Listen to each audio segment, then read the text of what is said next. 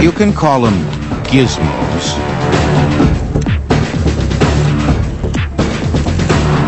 The Popeil pocket fisherman that makes a great thing. You can call them doohickeys. Perfectly simple operation. Just don't call them useless. Now, gadgets on Modern Marvels.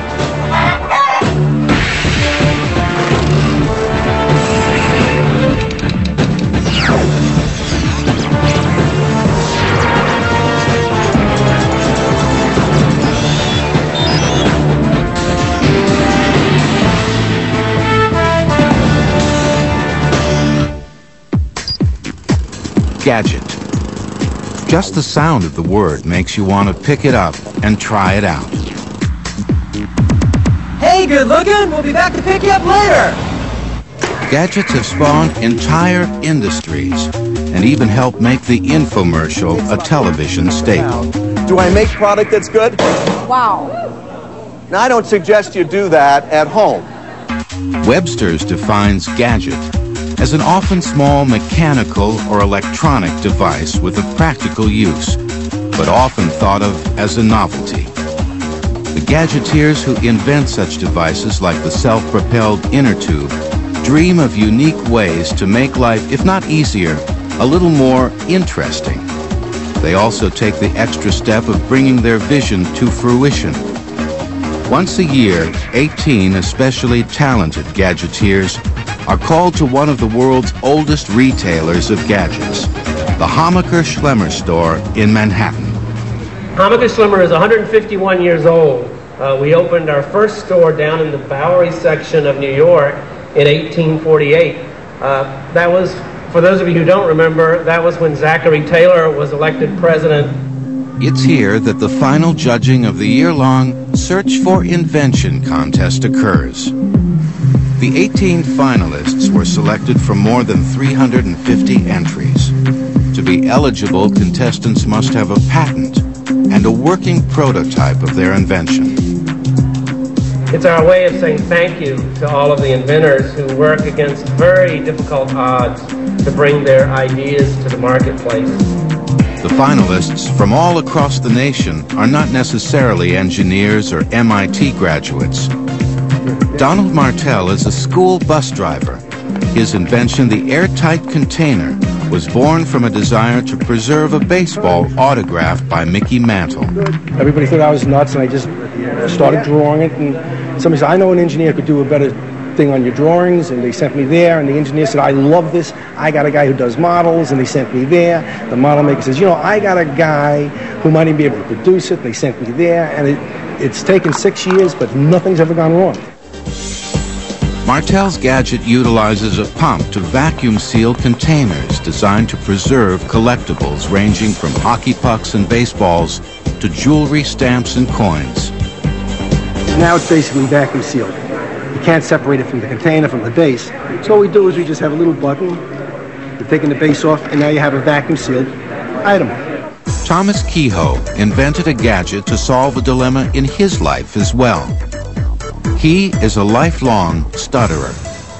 I went through 7 stuttering therapy programs over 15 years, and really nothing helped me improve my speech. So I had to find a way to talk fluently.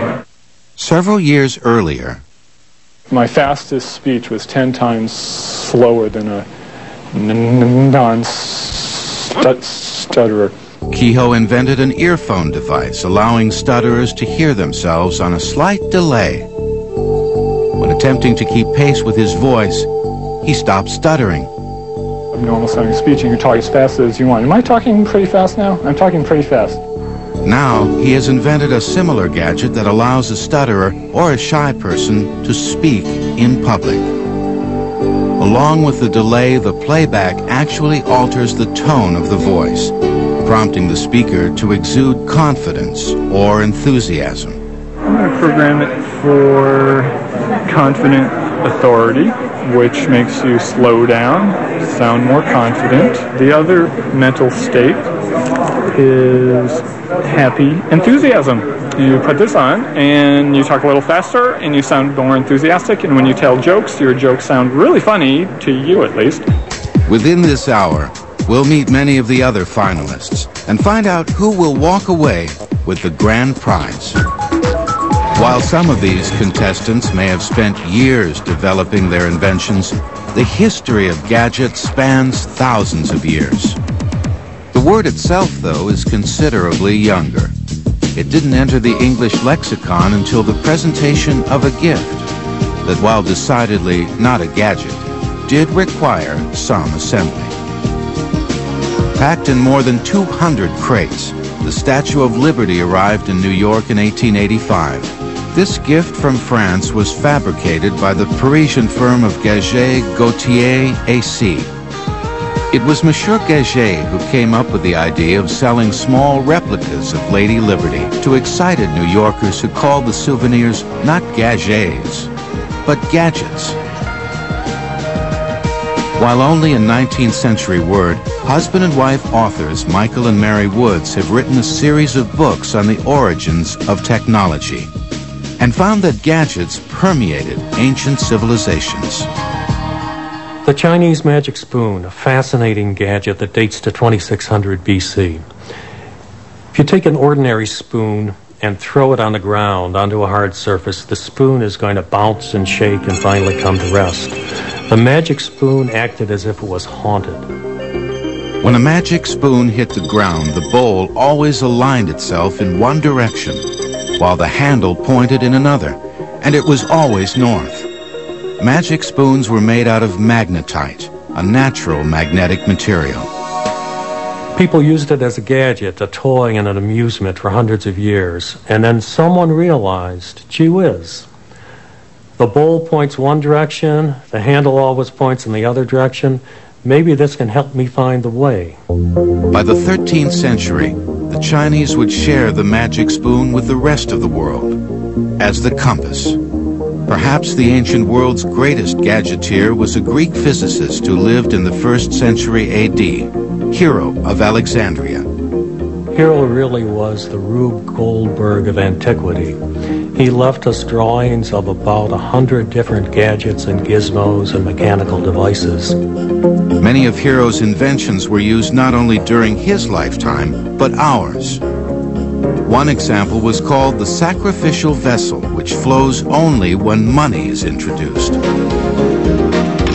Today it's no longer thought of as a gadget, but the vending machine drink dispenser. Hero's greatest gadget may have been little more than a source of amusement. He called it the air ball. A hollow metal ball pierced by 2 hollow tubes was suspended over a small cauldron. When heated, the ball would rapidly spin, delighting his friends, in the days before television. A modern engineer recreated the air ball a few years ago, and he clocked it and found that it spun at 1,500 revolutions per minute. It was the fastest rotating object in the ancient world. That air ball was the world's first steam engine, which in the 1800s fostered the Industrial Revolution, was used in locomotives and steamboats. While the physics behind Hero's air ball would later revolutionize technology, the 1800 years in between would see the introduction of countless gadgets. Many of those, like these fancy 19th century sheep shears, can be found inside this 7-story castle. The Mercer Museum in Doylestown, Pennsylvania, is home to thousands of gadgets dating from the Middle Ages through the early 20th century. It is a virtual shrine to all those gadgeteers who sought to build a better mousetrap, and in the mid-1800s, someone did.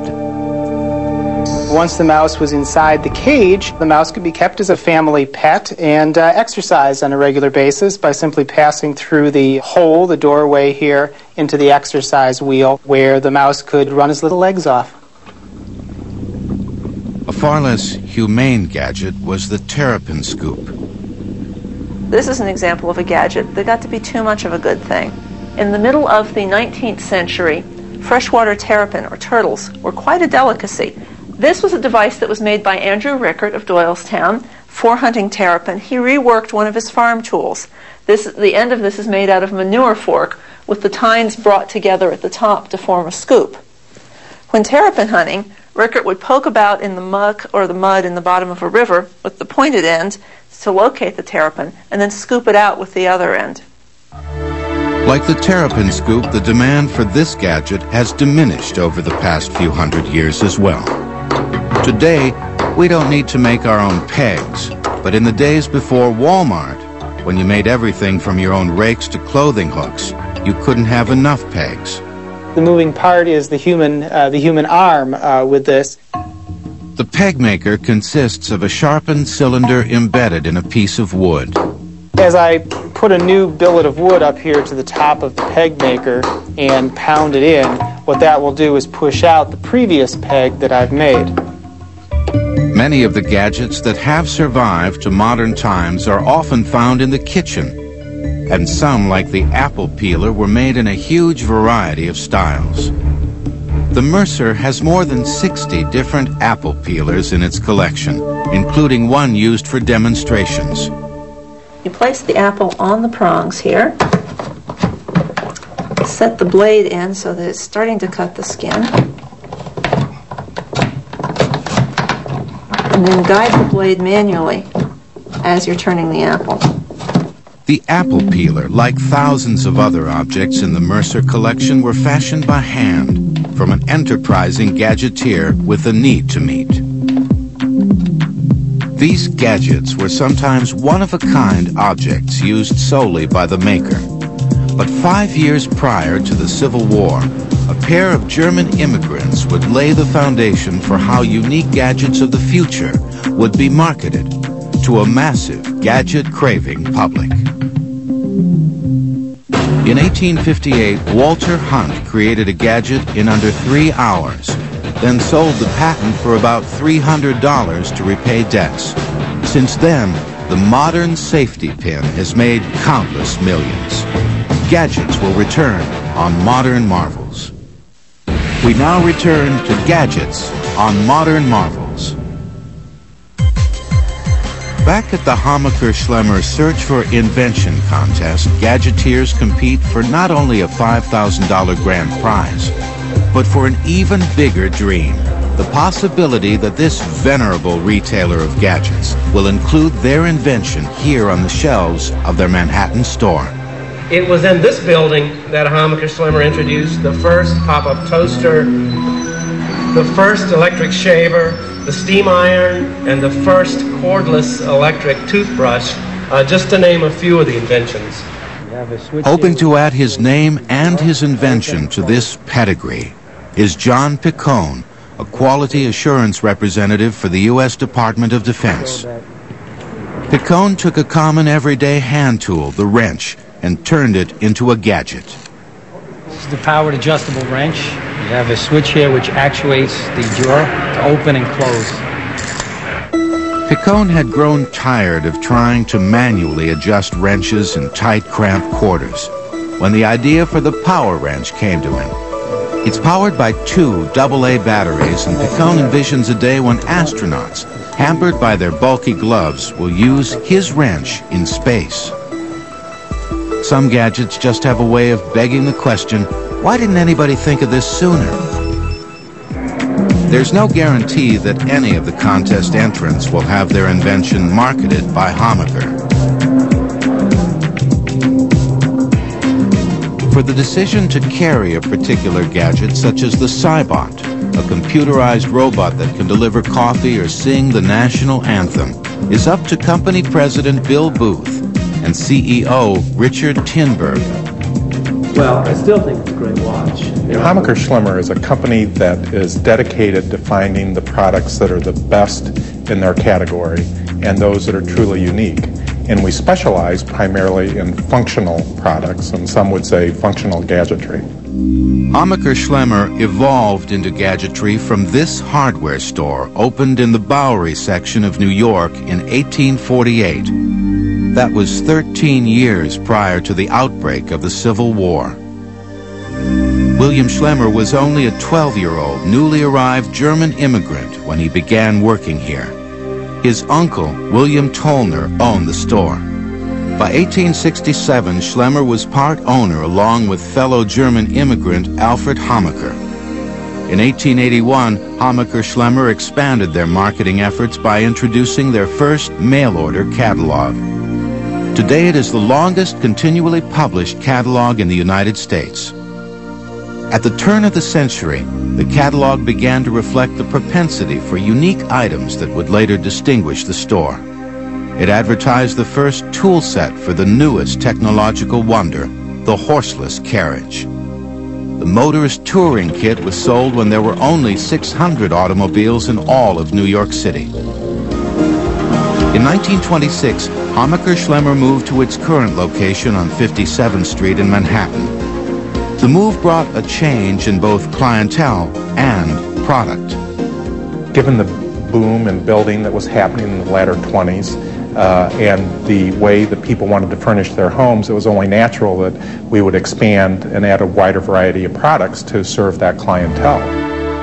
When Hammacher shifted their focus from hardware to new luxury gadgets, they became the first to introduce dozens of what are today considered common household products. In 1937, one such product would immortalize the name of a popular band leader. Fred Waring was a Hammacher customer for a long time. He was also the famous band leader of Fred Waring and the Pennsylvanians. And his wife had had dental surgery and had difficulty eating her food. In response, Waring invented a device to blend his wife's food, making it softer and easier for her to eat. Hammacher began marketing the Waring blender in 1937. It would be one of the top-selling blenders for decades to come. Over the years, other gadgets first introduced by Hammacher-Schlemmer would serve as a history book of American pop culture. They range from the first bathroom scale in 1937 to the first electric pencil sharpener in 1947 and the portable blow dryer in 1953. The 1960s brought the first cordless phone. It was just like any other rotary phone of the time, except an antenna replaced the cord. The first pocket calculator, priced at a whopping $300, was introduced in 1972. A year later, the first automatic coffee maker, Mr. Coffee, made its debut. Today, a variety of robotic gadgets can be found at Hammacher, including the RoboMow. This self-propelled computerized lawnmower can be programmed to learn the parameters of a backyard and even do the trimming. So where do all these ideas and gadgets come from? They're searched down and sorted out by Hammacher-Schlemmer buyers like Mark Sheldon. While searching for an entirely different product, Sheldon stumbled upon an internet site for this device, the Cybernaut. The Cybernaut is a wearable computer, recently launched by Hammacher. This computer is just like a desktop or laptop, but it's completely wireless, completely wearable. You wear your CPU, which is under 2 pounds. You wear a headgear, which is just over 1 pound. The whole thing together is just under 4 pounds. It's faster than most desktops, at least my desktop. The Cybernaut's monitor is positioned about 2 inches from the user's eye, yet it projects the illusion of a 15-inch screen. It even comes with a portable camera capable of transmitting its data to other computers. And the Cybernaut can be programmed to respond to voice commands. Talking to gadgets or hearing from gadgets is especially popular at Hammacher. This pen is not really a pen. It's a digital voice recorder. Remember to program talking light switch. Remember to program talking light switch. It comes in handy for remembering to program other gadgets, like the talking light switch plate. Remember to bring digital recording pen to work today. Remember to bring digital recording pen to work today. while other gadgets like the laser beam golf putter that offers a direct line of sight to the hole, or even the beeping wallet that sets off an alarm whenever you remove a credit card, define Homaker. The real attention getters are those larger-than-life items that possess a gadget sensibility. This is my idea of the ultimate gadget. What else would you call a tricycle built for 7 other than a gadget of social transportation? This one just sold for $16,000 at Homaker's Chicago store. It was purchased by this pizza chain owner from San Antonio, Texas, as a birthday gift for his wife. I love it. The viability of any gadget, from the septuplet tricycle to this fail-proof corkscrew, is subject to countless social, economic, and intellectual factors. Some will withstand the test of time. Others will go down in history as just being downright wacky. In 1914, Tsar Nicholas II purchased one of every item in the Homaker-Schlemmer catalog for that year. Gadgets will return on Modern Marvels. Gadgets often result from the inventor's hobby or career. For John Lawrence of Campbellsville, Pennsylvania, it was a combination of his vocation, dentistry, and his avocation, vintage automobile restoration, that propelled him to the Search for Invention contest finals. So the dentist cleans your teeth. This device cleans the material and the gunk away from the undercarriage of your car. Lawrence's portable automobile undercarriage washer turns an otherwise strenuous job into one no more difficult than watering the lawn. It works by connecting a common garden hose gun nozzle to the undercarriage rod. The water mixes with a cleaning solution stored in a pressurized chamber. A squeeze of the nozzle shoots a powerful fan-shaped spray beneath the car. When Craig Freeman, a firefighter from Southern California, and his wife Pamela conceived of their gadget, they were less concerned with gunk than they were with junk. Junk food. What it is exactly is a countertop refrigerator that replaces the cookie jar. It's for vegetables and fruits. It's the convenience of having a healthy snack as opposed to having a sugar snack. Plugged into a 110 outlet, the veggie jar maintains refrigerator temperatures on the inside while remaining at room temperature on the outside. What the Freemans share with Dr. Lawrence, besides an interest in preventing tooth decay, is that they have both been through the United States patent process, which takes place in this Washington, D.C. building. The patents for the undercarriage washer and the countertop veggie jar are among the nearly 7 million patents that have been filed since the system was established in 1790 under President George Washington. Navigating this maze of shelves and files is the job of inventors and patent attorneys, who search out prior patents to determine if their idea is truly unique or not. Mike Kolitz is a longtime patent attorney who in decades of conducting patent searches has come across more than a few that have made him smile. He has compiled his favorites both in a book, Wacky Patents, and on his website, which offers a wacky patent of the month. The inventions that I research, they're not really wacky. It's just that through the passage of time, technologies which were of importance to people of days past may, in today's light, appear to us to be wacky. And then you take it a step further and say to yourself, if people today consider the technical experts of our grandparents to be wacky, what cherished ideas do we have that our grandchildren are going to consider wacky? We may not survive long enough to know the answer. However, the fear of missing the future due to premature burial led to this wacky patent filed in 1891, the enunciator for the supposed dead. We just assume that there was a problem 100 years ago of people being buried alive, supposedly dead, but actually alive. The annunciator consisted of an above-ground bell attached to a cord inside a coffin. If the person inside awoke from what was only a misdiagnosed coma, they could alert cemetery visitors to their underground dilemma. While eyeglasses for chickens might appear wacky to some, they actually solve a real problem and were patented in 1903. It looks like it's a glasses and a strap to hold the glasses on to a chicken to protect the chicken's eyes or give better vision. But if you read the text of the patent, you will find out that apparently chickens, being birds, are in fact bird-brained, not the brightest creatures that God created. And at feeding time, the chickens go around peck, peck, peck, picking up the particulate food to eat, and very, very frequently, I'm told, and we learn from the patent, a chicken would pluck out the eyes of another chicken. Though wacky in appearance, chicken glasses were a useful gadget.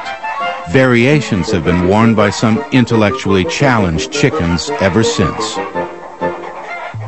However, the usefulness of the patent number 586,025 has yet to be realized.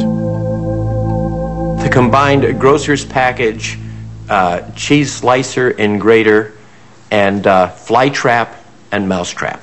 This combination gadget, invented in 1897, is what it claims to be. A cheese grater and slicer that also kills vermin. If the patent office had the same knowledge of food sanitation it has today, such a patent would probably not have been issued. However, the preparation and eating of food has consistently been the inspiration for unique gadgets. In the 1920s, newsreels frequently reported on the works of a now forgotten inventor, Russell Oakes, also known as Professor I.M. Nuts, from Waukesha, Wisconsin. His grapefruit mask prevented the eater from being squirted in the eye. However, his pièce de résistance was the automatic donut dunker. You bring the donut to your mouth and eat like that without dripping any coffee on the tablecloth. Unfortunately for Oakes, his passion for the donut dunker was not shared by the public. Like the vast majority of gadgets, it would not stand the test of time. This is a gadget that has stood the test. You can even pick your teeth and open your beer with a Swiss Army knife. It does everything. The Victorinox Corporation has been producing the multi-function, spring-loaded Swiss Army knife since 1891.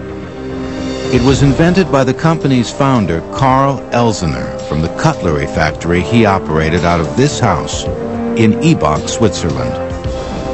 And Elsener did, in fact, invent the knife for the Swiss Army.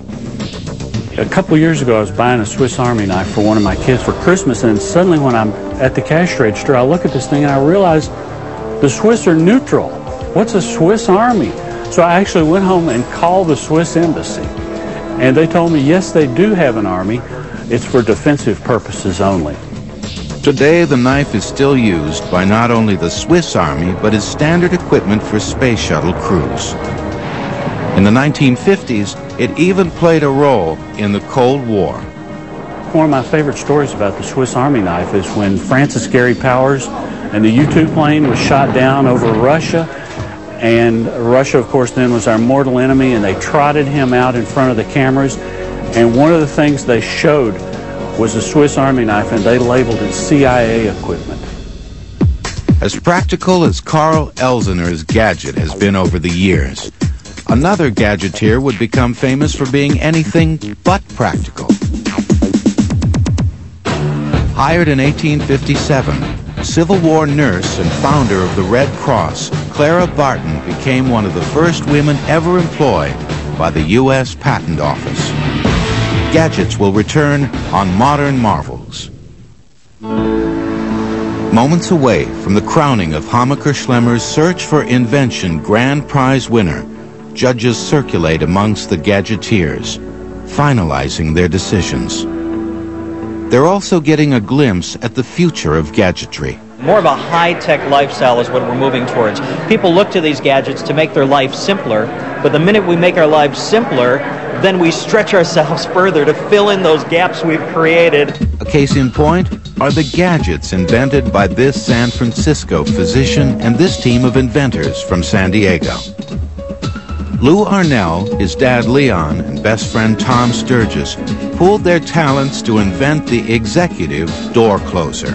Its function is to create privacy at the touch of a button. The executive door closer brings the convenience of remote control to the cumbersome task of opening and closing doors. I'm an attorney, therefore I have one of these in my office and I use it all the time, often need for confidentiality and privacy. The time and energy savings can then be dedicated to exercise, and Dr. Robert Seneko has just the gadget for that.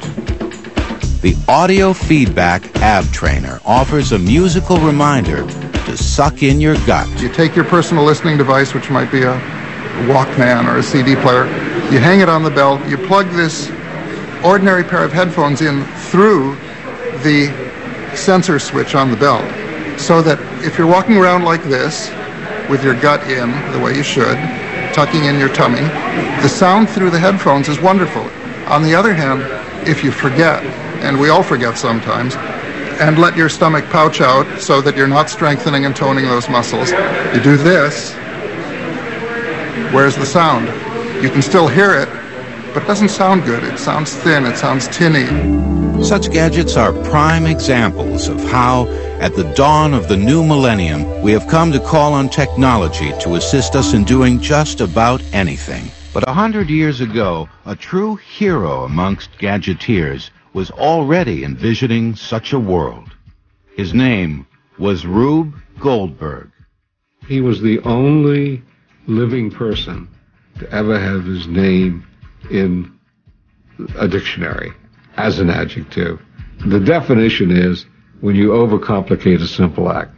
A Rube Goldberg is anything that is too complicated to be true. Except it works. Reuben Lucius Goldberg was born in Northern California in 1883 to a father who insisted he become an engineer. After college, Goldberg complied, but 6 months later he quit to pursue his dream of becoming an artist. He supported himself as a sports cartoonist for a San Francisco newspaper before moving to New York at age 23 in 1906. At that time, Americans were imagining the unlimited possibilities of machines. I think the whole idea of the machine age and everything else sort of caught up with him, and he sort of felt that people were getting too dependent on gadgets. And whereas he himself loved gadgets, he had cars, he loved photography, things like that. In New York, Goldberg became a prolific cartoonist, drawing dozens of different comic strips. He soon became the highest-paid cartoonist in the nation. His most popular cartoons involved his alter ego, Professor Butts, an inventor of outrageous gadgets. He thought that everybody was really sort of getting overcomplicated in terms of their lives, in terms of the things that they were buying and using. So his inventions were doing things the hard way. He was overcomplicating a simple act. And it wasn't meant it was meant as a humorist, and it was meant as satire, but it wasn't meant as an aggressive put down of the machine age. Goldberg's Professor Butts cartoons were so popular in the first half of the century that in 1995, the U.S. Postal Service honored him with a postage stamp. The image is one of his best-known gadgets, the self-operating napkin. The irony of Goldberg is that while he was an artist, a sculptor, wrote magazine articles, and even several popular songs, he never actually made one of his gadgets. However, he used his engineering background to assure that if somebody followed his plans, and in some cases, if the porcupine performed accordingly, the gadget would work. Once a year, Goldberg's imaginative engineering and dedication to gadgetry is celebrated at Purdue University in Indiana. It is there that the Theta Tau engineering fraternity sponsors a Rube Goldberg contest. The goal is to create a device to perform the simplest of acts, such as applying toothpaste to a toothbrush, in no fewer than 20 steps. While few, if any, of these Goldberg devices will find their way to the marketplace, they're marvels that celebrate gadgetry. And that's all Goldberg ever wanted to do. Rube didn't invent gadgets, but he celebrated gadgets. He celebrated them in a wonderful way because he pointed out to you that gadgets were great as long as you didn't let them overcomplicate your life too much or dominate your life too much. And I think for that point of view, definitely he was a missionary of gadgets and a celebrant. Goldberg's inventiveness has made his name immortal. Today it describes not only elaborate gadgets, but everything from the U.S. tax code to bureaucratic plans for building highways. Goldberg died in 1970 at age 77. And when he did, if you know someone that can't chew too well, the gadget king of the second half of the century had already inherited the throne. In 1939, Rube Goldberg reinvented himself as a serious political cartoonist for the New York Sun and was awarded the Pulitzer Prize in 1947. Modern marvels will return. With the grand prize winner of the Hammacher-Schlemmer Search for Invention contest about to be announced, the contestants nervously await the decision. Will they give a nod to one of the many high-tech gadgets in the contest, or reward a more utilitarian gadget? Edwin Rodriguez hopes so. Rodriguez is a chef in a New York restaurant where the often difficult-to-peel plantain is a staple of the menu. We do all kinds of things with them. So you can fry them, bake them, boil them, mash them. So it's very nice. Rodriguez made his job much easier when he invented and patented a completely unique and effective plantain peeler. As a butcher in a New Jersey grocery store, James Mick was also in a unique position to spot and solve a problem. His shopping cart canopy keeps groceries dry as they're pushed to the car on rainy days. A 1-2-3 operation. Whoever wins, there is a good chance that they might have to spend the prize money on the daunting task of bringing their invention to the marketplace. All you'll spend for this fabulous machine is just 4 easy payments of $39.95. That's all. And there may not be a better person on the planet to learn how to do that from than Ron Popeil. Popeil is an inventor with a natural gift for explaining the benefits of his creations. He has probably logged as much time on television as anyone and made the names Popeil and Ronco hallmarks of television advertising. I happen to hit on an area of consumer products which really aren't phenomenal marvels per se. It's not like inventing electricity or the zipper or getting involved in computer inventions. I create stuff that's needed around the house, and I enjoy it. Popeil recalls little from his childhood, except a sense of scarcity. He didn't meet his father, an inventor himself, until he was 16 years old. Ladies and gentlemen, I'm going to show you the greatest kitchen appliance ever made. It's called... At age 20, Ron Popeil made his first television commercial. He was marketing one of his father's inventions. And of course he went on with Veg-O-Matic, Chop-O-Matic, Dial-O-Matic, and Mince-O-Matic. Now folks, I'll show you the crowning feature of this marvelous new machine. For now you can chop 3 or 4 whole onions at one time. Completely unscripted, Popeil's gift for gab held the audience's attention and convinced them that the Chop-O-Matic, or anything else he had to sell, was well worth owning. We'll play some celery. In the 1960s, Popeil began marketing his own inventions. The decades to follow would see a steady stream of commercials for new Popeil gadgets, many of which simply met his own needs. Take the pocket fisherman. A fisherman, and I am one, I'll pass a body of water and I'll be driving by and I'll say, you know what? That body of water over there looks like it's loaded with fish. If I only had a fishing rod. Well, easy for me. I just go in my glove compartment, take out the pocket fisherman, give a couple casts to see if I'm right.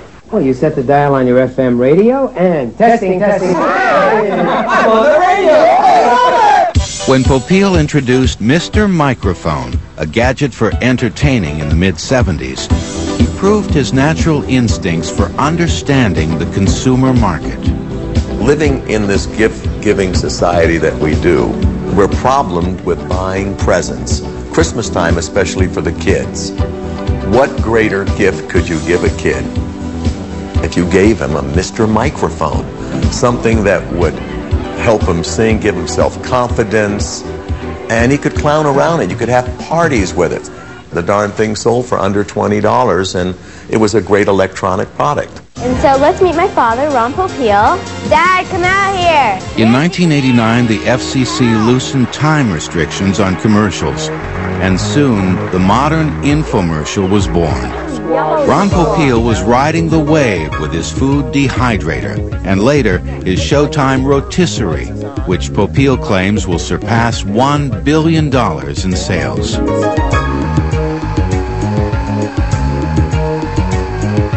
Many of Popeil's infomercials are taped in his own home, which is stocked with his inventions. Among them is the Inside the Egg Scrambler. A small motorized pin scrambles eggs inside their shell, resulting in a creamy texture rather than a slimy one.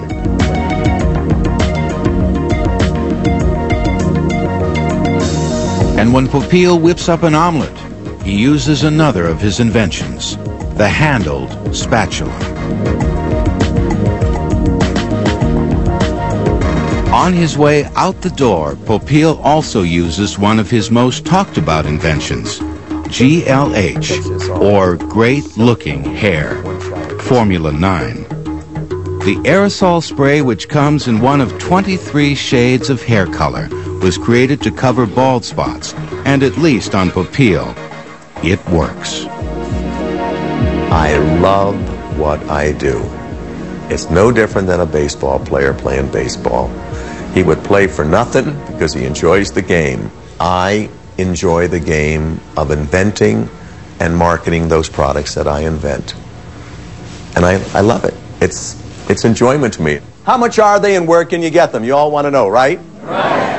I was looking at some... While Ron Popeil has earned millions off his inventions, the $5,000 grand prize in the Search for Invention contest might offer one of these gadgeteers a stepping stone to an equally prosperous future. And it's time for the grand prize winner.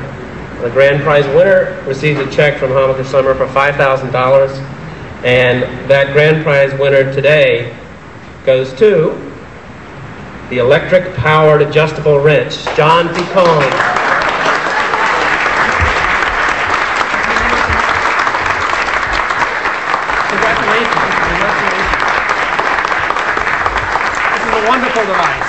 Wonderful device. Thank you so much, John. Congratulations. Only time will tell if Picone's adjustable powered wrench will someday make his name as synonymous with inventiveness as Rube Goldberg's, bring him the riches enjoyed by Ron Popeil, or be lost in time like I Am Nuts, automatic donut dunker. But as long as the gadgeteers of the world continue dreaming, planning, and building, the future holds promise for being just a bit more colorful and a lot more fun. The History Channel proudly offers the program you're watching on home video for only $24.95 plus shipping and handling. To order, call 1-800-708-1776 or shop online at historychannel.com. If you're having a problem dunking donuts, getting lonely while riding a bicycle, or if you just happen to need a pack of robot dogs, the History Channel has the gadgets for you. From the high-tech toys of James Bond to the weirdest inventions of all time, check out all of them on Tech It to the Max Week on Modern Marvels, tomorrow on the History Channel.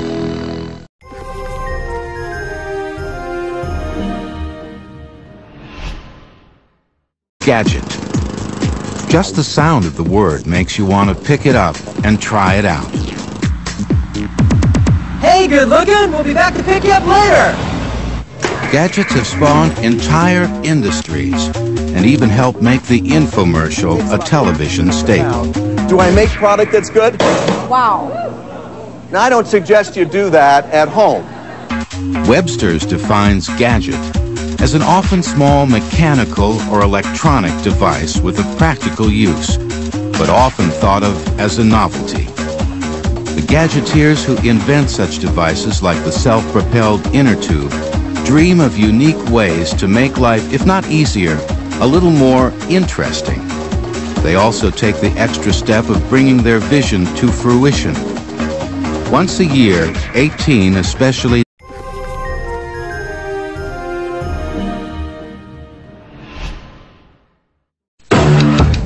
you can call them gizmos.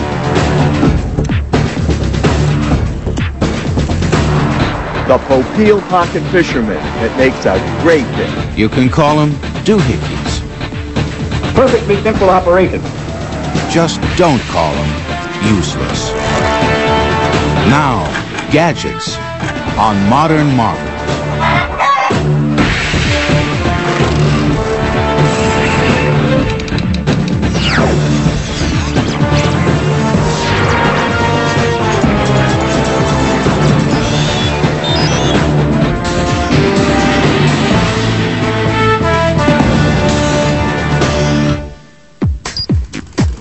Talented gadgeteers are called to one of the world's oldest retailers of gadgets, the Hammacher Schlemmer store in Manhattan. Hammacher Schlemmer is 151 years old. We opened our first store down in the Bowery section of New York in 1848. That was, for those of you who don't remember, that was when Zachary Taylor was elected president. It's here that the final judging of the year-long Search for Invention contest occurs. The 18 finalists were selected from more than 350 entries. To be eligible, contestants must have a patent and a working prototype of their invention. It's our way of saying thank you to all of the inventors who work against very difficult odds to bring their ideas to the marketplace. The finalists from all across... button, you're taking the base off, and now you have a vacuum-sealed item. Thomas Kehoe invented a gadget to solve a dilemma in his life as well. He is a lifelong stutterer. I went through 7 stuttering therapy programs over 15 years, and really nothing helped me improve my speech. So I had to find a way to talk fluently. Several years earlier, my fastest speech was 10 times slower than a non-stutterer. Kehoe invented an earphone device allowing stutterers to hear themselves on a slight delay. When attempting to keep pace with his voice, he stopped stuttering. Normal sounding speech, and you can talk as fast as you want. Am I talking pretty fast now? I'm talking pretty fast. Now, across the nation are not necessarily engineers or MIT graduates. Donald Martell is a school bus driver. His invention, the airtight container, was born from a desire to preserve a baseball autographed by Mickey Mantle. Everybody thought I was nuts, and I just started drawing it, and somebody said, I know an engineer could do a better thing on your drawings, and they sent me there, and the engineer said, I love this, I got a guy who does models, and they sent me there. The model maker says, you know, I got a guy who might even be able to produce it, they sent me there, and it's taken 6 years, but nothing's ever gone wrong. Martel's gadget utilizes a pump to vacuum seal containers designed to preserve collectibles ranging from hockey pucks and baseballs to jewelry, stamps, and coins. Now it's basically vacuum sealed. You can't separate it from the container, from the base. So what we do is we just have a